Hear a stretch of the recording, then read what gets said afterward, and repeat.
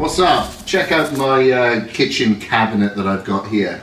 I'm prepping 4 days out from the Ironman. I've got all my supplements ready here for the half Ironman this weekend. I've been putting this to practice, so do not go into an event, don't go into a bodybuilding show without practicing. Like I always would laugh when people backstage at a bodybuilding show would be drinking wine, they'd be eating gummy bears, trying to dry out, trying to fill out. I'm like, have you done that during your prep? No, it's like, well, you're wondering why you're holding fluid because your body's going into shock. It's not, has no idea, it hasn't become accustomed to that profile of that food or that liquid or that supplement. So I've been practicing these supplements in the lead up. Some have been removed, some have been added, and I found a formula that's working for me. Now this is a half Ironman. This may change considerably for my full Ironman, okay? But let's start off with, obviously before the swim, I'm gonna have a big carbohydrate-based meal. I'll have some oats, I'll have some recaged in there, very light protein. So once I've got out of the swim, I go straight into the bike.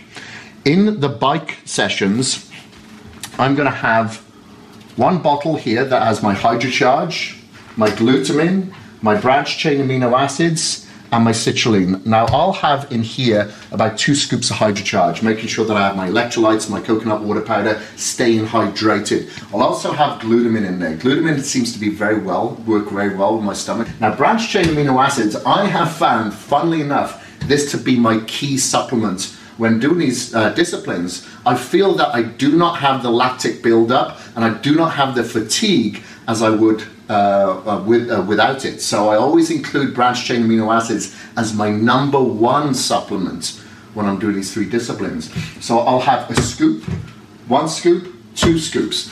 When it comes to the citrulline, I will have 2 scoops. I'll have 4 grams. Now this I have, and in this bottle, this is another drinks bottle that I'll have on my aero bars. This has exactly the same, identical, okay?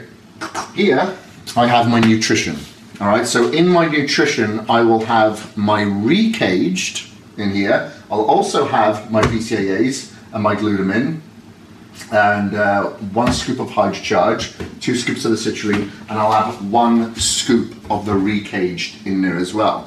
Now I'm testing some carbohydrates. Usually I eat bananas, but I've been testing a carbohydrate profile that I believe works for me. So I've been testing that out, and I'm going to be testing it out on the bike as well, but mainly I'm going to be eating solid nutrition on the bike as opposed to liquid nutrition.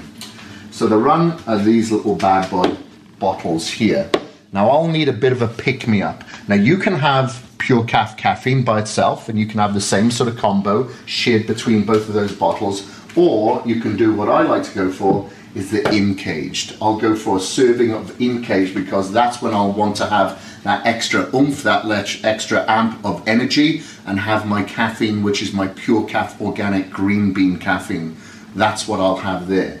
When it comes to my solid nutrition, what can I say? Backcountry bars. Now I'll have these strapped to the bike, and I'll have a couple of these.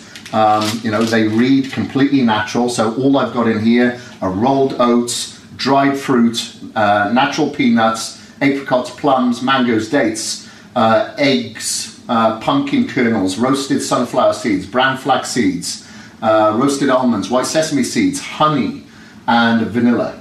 And yeah, it's bloody perfect. And just one more thing here, okay, is another form of nutrition I'll have, and it's called the Picky Bar. All right, so the Picky Bar is real good, and Sam Christensen, local triathlete, got me onto these, and I absolutely loved them. My stomach was fine with them. And in these, the ingredient profile, again, dates, agave nectar, brown rice syrup, rice protein, protein from whole grain sprouted brown rice, walnuts, cinnamon, sunflower, whatever, you get the idea, but again, a natural profile. So I've tested this nutrition and make sure that it works for me. What I'll probably do whilst I'm out there, I may have to refill a few of these bottles, depending on how hot it is. It's supposed to be very hot, so I may refill a couple of these bottles. For the 2 days before, in these containers, I'm going to be drinking these supplements because I want to make sure that my body is continuing to be customized to the supplements that I'm taking. I don't like to take breaks and then get back on them. I like to continue that process of having the nutrition in there. As I said, it's going to be very hot there, so when I go to the aid stations, I probably won't be eating any of the food that they give me. I'll be taking all the food with me, but I will be taking bottles or cups of water and pouring them on me, down my back, down my chest, keeping me cool the whole time. This is what I've been testing, this is what works for me, so this is what I'm going to be putting to the test, and this is what's going to get me across that Ironman finish line so I can be announced, Kris Gethin, you're an Ironman.